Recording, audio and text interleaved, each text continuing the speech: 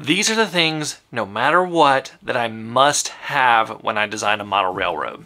And I thought to myself, they may help you out too. This video is brought to you with support from my patrons on Patreon. These videos would not be possible without them, and if you'd like to join the Patreon community, you can follow the link in the description below and join for as little as $1 a month.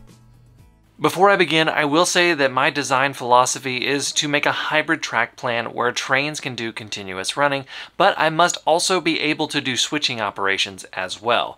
The absolute most important thing that I must have in a track plan, this is by far the most important thing, is a place for trains to enter and exit the layout.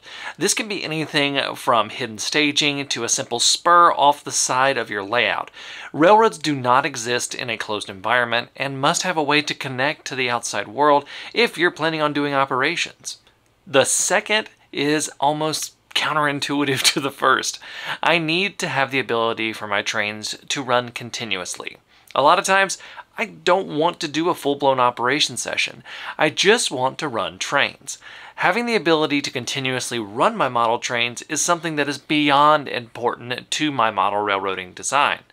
I really do genuinely enjoy just watching my trains run around the track.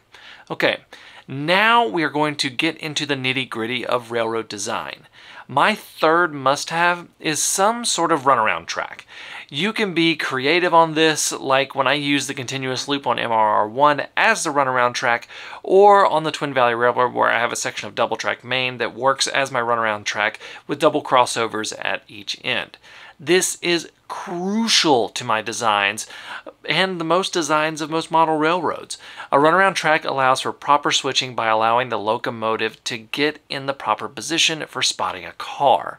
You definitely want a runaround track if you are looking to do any type of switching.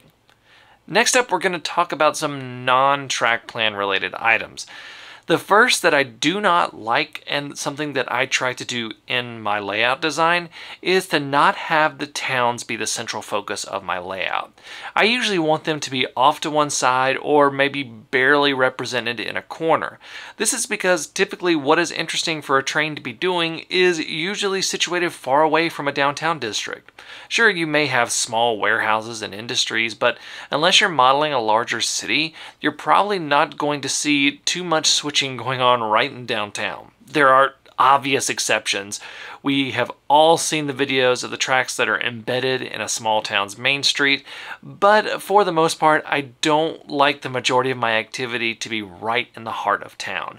Even if I do put industries in a small town, I will situate them off to one side so that it is clearly separated. So what do I put as the central focus of my railroad? The trains, of course.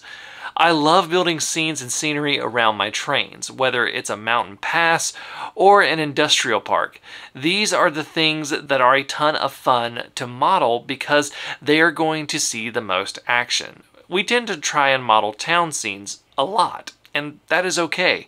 But that is also because for a lot of us, that is where our main interaction with trains in the real world is, at a railroad crossing in downtown or an overpass, so we may put a lot of focus on those scenes, when in reality, a locomotive is going to spend a lot of its life away from these areas. It could be in a yard or at various industries, or it's going to be traveling between destinations. That is where I put these types of scenes, in the in-between areas. That brings us to my next must-have, industries. I love doing switching operations, and that you need a place to switch if you're doing switching operations. I kind of follow the rules of 2s and 3s when it comes to industries. If the industries are not big, I will cluster them together in arrangements of 2 or 3. I typically think that 4 to 5 industries is a good amount for a layout. The exception to this, of course, is if you're modeling a large industry, such as a large coal mine or some sort of plant like a steel facility. Some small industries include things like cement distributors, warehouses, and other distribution type locations that specialize in the movement of a product rather than its production. Large industries can include things like chemical plants, mines, quarries, and other places that involve the extraction or production of materials and goods. So these are my main focuses for a model railroad when I am designing it, but I want to hear what you guys like to have on a model railroad, because I'm in no way saying that any of this is right. So put what you must have on your model railroad in the comments below. I would absolutely love to hear that. Thank you all so much for watching. Until next time, I'm Jimmy from the DIY and Digital. Stay safe, be kind, and happy railroading.